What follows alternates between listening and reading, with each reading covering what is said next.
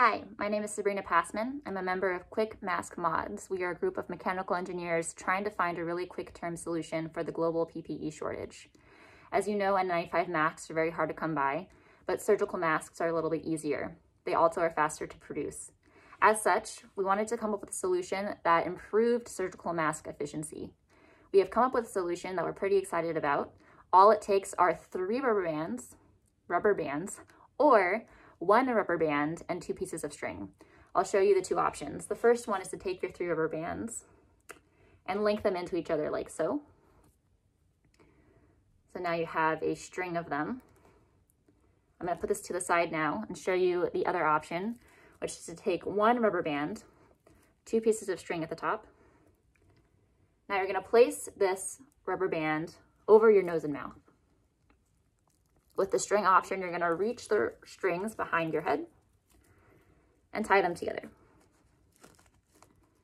Step 2 of the string option is to make sure that the rubber band is inside the profile of the mask at all times. So I'm going to adjust this a little bit. So for example, if this were hanging out like this, that would be unacceptable. So bring it back inside. Great, now that we've checked, it looks really good. We're going to perform a quick seal test. I'm going to inhale and exhale to see if the mask moves.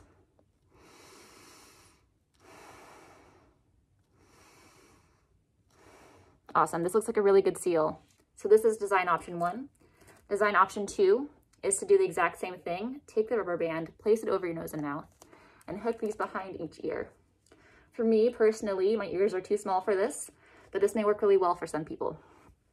Now, I want to be clear that while this seems like an awesome solution, it has not yet been FDA, CDC, or NIOSH tested, but that is something that we at Quick Mask Mods are really hoping to get done as soon as possible.